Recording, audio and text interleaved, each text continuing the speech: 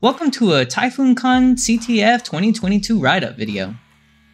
In this video, we'll be walking through the reverse engineering challenge, KeyGenMe. Let's get into it. This is just a standard key generator, or is it? And they say the flag format, there's no SSD or curly braces. Okay, so I have the challenge over here. You'll see I have a solve.py script. That's what I use to solve the challenge. So let's go ahead and maximize this. And what we're gonna do is we're just going to run CTF challenge first. And doesn't matter. We're just testing the functionality and it looks like, well, we're trying to find the password. All right, so let's open this up in Cutter. You know, good old Cutter. The Radari 2 GUI. And we'll open it up in the background so we can refer back to it if we need to.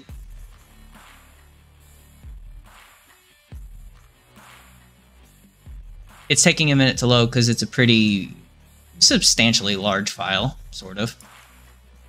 All right, don't be scared by all the functions here on the left. Just scroll down to where you see the main function, okay? So we're gonna take a look at that first.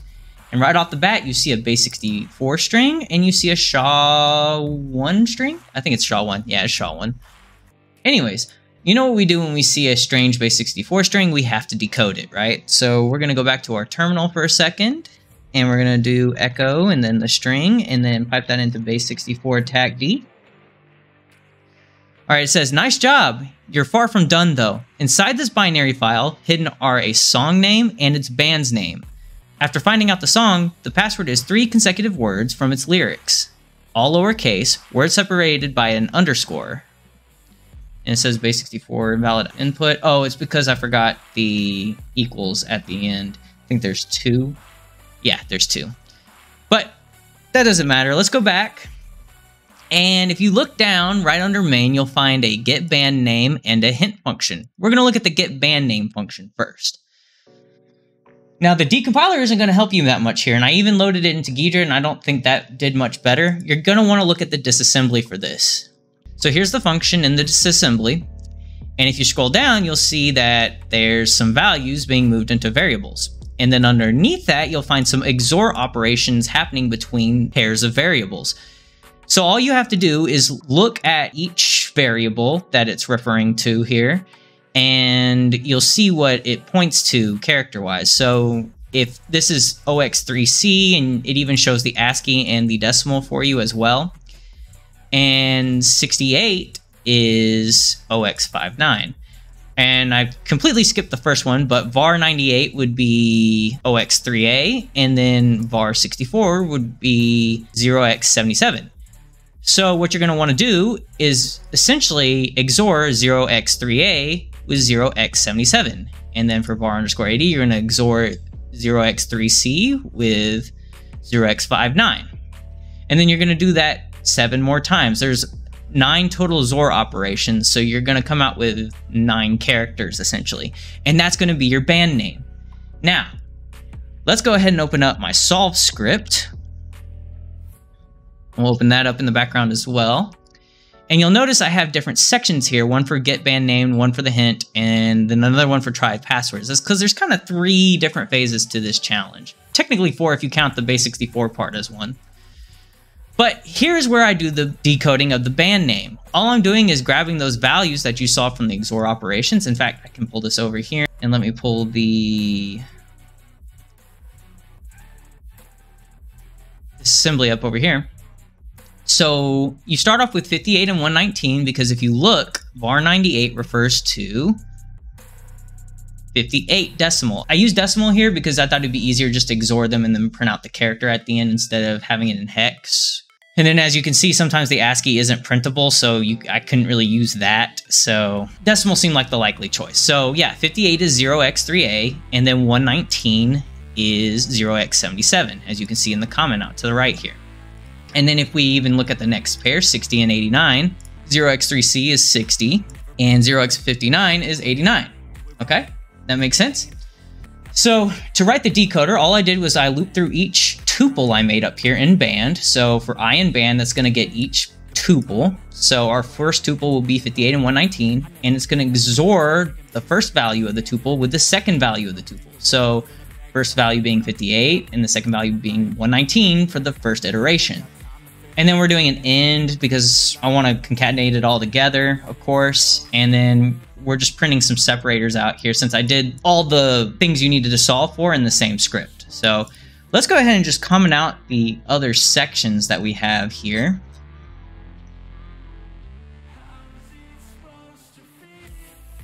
Just so we can do it part by part or piece by piece, okay? So let's run /solve. And let me actually pull this over on the left here. Actually, let me go ahead and clear it. Now let's run it. All right, you'll notice the band name is Metallica, okay? And that is a band name.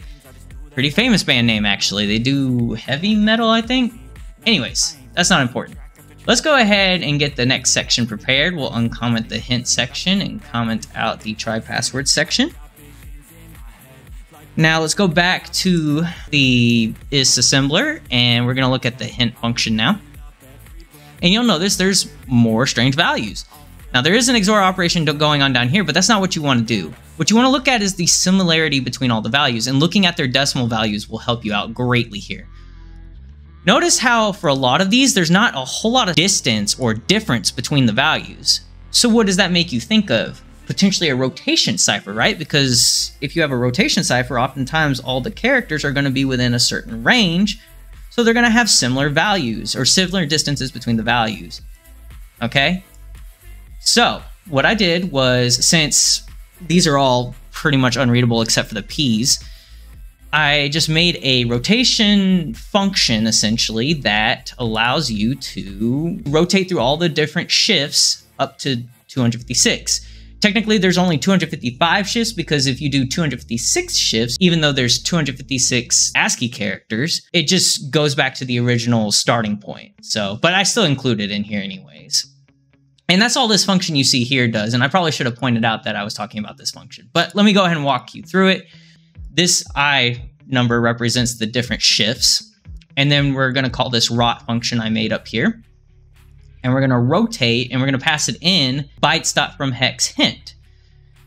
And what I did was I just took all the hex values and strung them together and converted them to bytes, because I couldn't just convert them to ASCII or UTF-8 because they don't decode properly since they're not readable. So I just used them as bytes, essentially, and this was the easiest way for me to do it. So as you can see, 9D is 0x9D, B1 is 0xB1, and so on and so forth. So that's all there is to that portion. If we look at the actual rotation function here, you see I define like a little encryption string.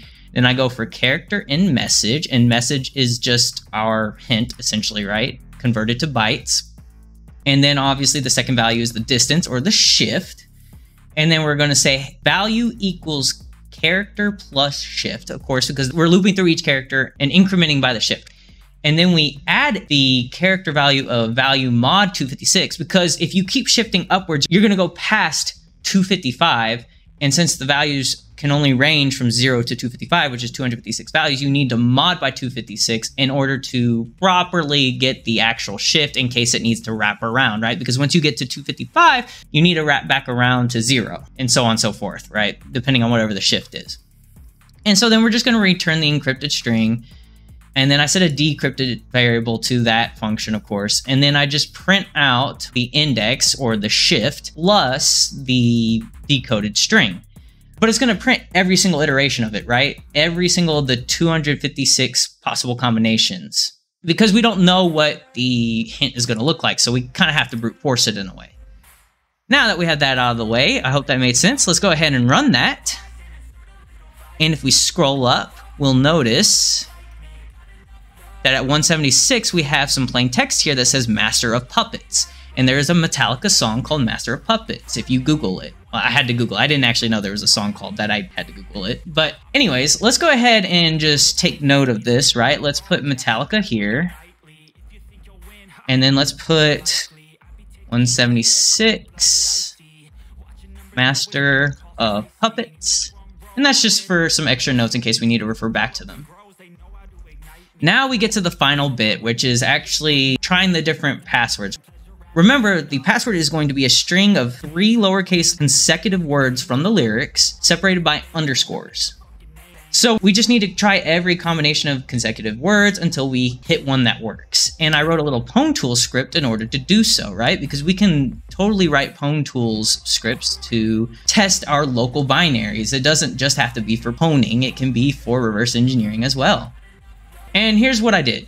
I grabbed the lyrics from the internet, and I can even show you where I got them from if you want. I think I literally just typed in Metallica Master of Puppets, just like that.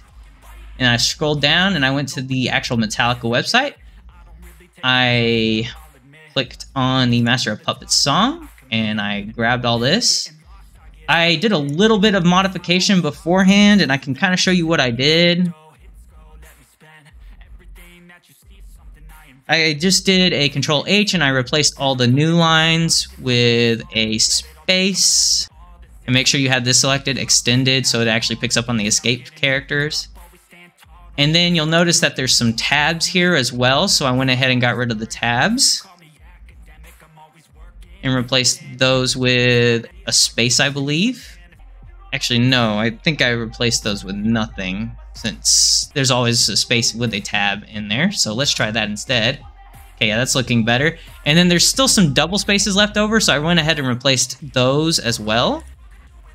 And then that's all you have to do with this, because the script takes care of everything else.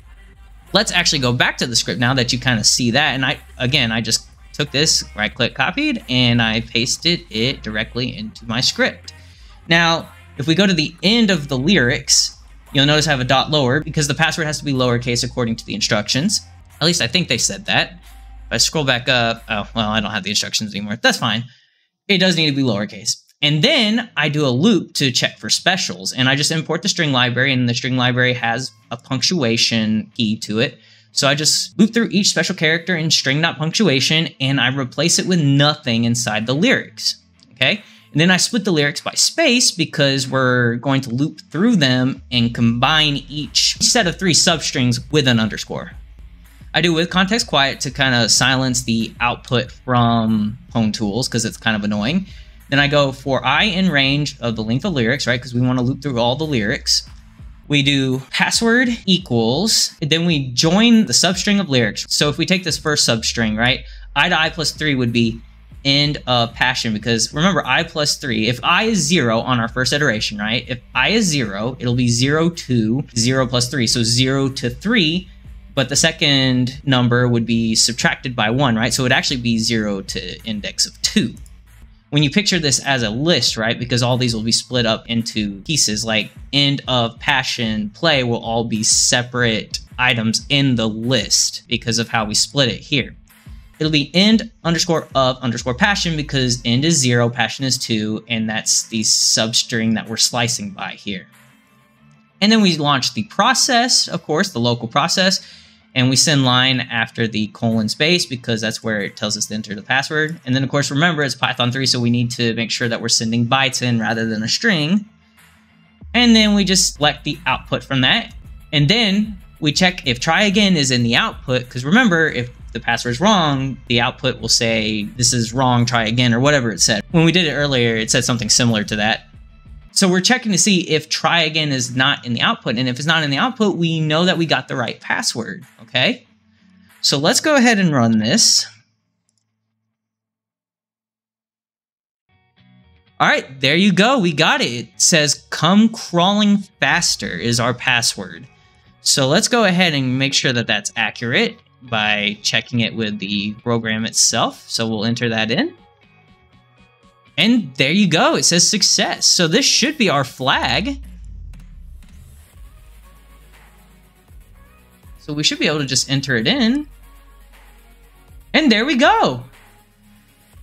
All right, if you enjoyed the video, drop a like and subscribe to the channel to show your support. Turn on post notifications to get regular injections of Cipher content directly into your feed. Check out our Patreon, join our Discord, and follow us on Twitter. Links in the description box down below. And leave any feedback or questions in the comment section down below. This is Almond Milk. Thanks for watching. Goodbye, world.